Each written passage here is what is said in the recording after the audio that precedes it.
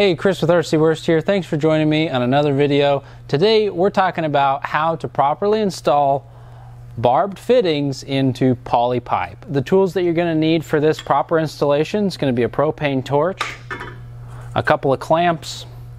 You may or may not need a mallet of some sort. We've got a dead blow hammer here, and then just a 5/16 nut driver.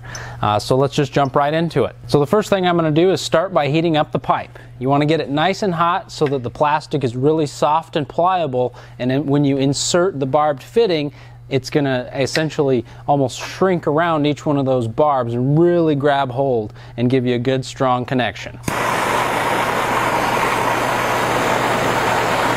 So as we're heating the pipe, we want to make sure that we heat it evenly all the way around and don't burn any spots on the pipe itself. Now, you might be able to tell that this pipe here is pretty thick pipe. This is an SIDR7 poly pipe. So this is a 250 PSI rated poly pipe. And it's actually quite tough stuff to work with because it's pretty rigid.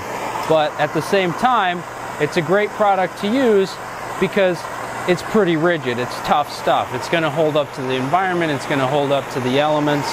So it's a great transport line for water or wastewater applications. Also good to use in irrigation and a variety of other water transfer applications. So we're starting to get that pipe nice and hot now. And you can kind of start to see the pipe is actually starting to sweat just a little bit, and it starts to kind of get a little bit of a glossy look to it. Now obviously I don't want to stick my hand in that torch, but I'm a safe distance away here. Get the inside nice and warm. That's really where you want most of the heat.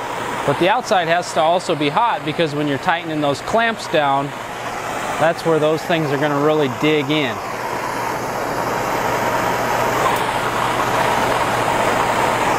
So we're starting to see this thing get real hot now, and I think it's about time to throw our fitting in. Now I don't use any type of lubricant or anything like that when I'm installing these fittings, and you want to be real quick with this and get it in there. Just shove that right in there. And if it doesn't go completely flush, that's when you're going to want to grab the mallet. So the next step is you put your clamps on. Now the important thing with the clamps, before I put those on, I'll show you, is you want to make sure that they're facing opposite directions, and when installed they're configured in this fashion. And that's important because then each clamp is pulling the opposite direction, and you're going to get the most leverage and the best seat with this particular install. And you want to be relatively quick when you're installing these because this poly pipe cools down pretty quickly, and you want to take full advantage of the flexibility when you're installing it. And you want to really go almost as tight as you can on this. You don't need anything other than just hand tight, but as good as you can get it hand tight.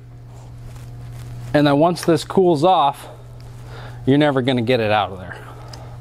You'll have to cut it completely out of there, probably by reheating the pipe up with the clamps removed to ever get this out of there, which is a good thing. That's how easy it was, how quick and simple it was to properly install that. They do come in PVC. You can use the same strategy with PVC. You just want to be cautious not to overheat it, or your PVC could become compromised, or in the event that you need to couple your poly pipes together. So this is a useful tip for transitioning from poly pipe to any other type of piping, whether it be hose, PVC, steel piping. All of it applies when you're using these type of barbed fittings. That's installing barbed fittings into poly pipe. Thanks for joining me today. We'll catch you next time.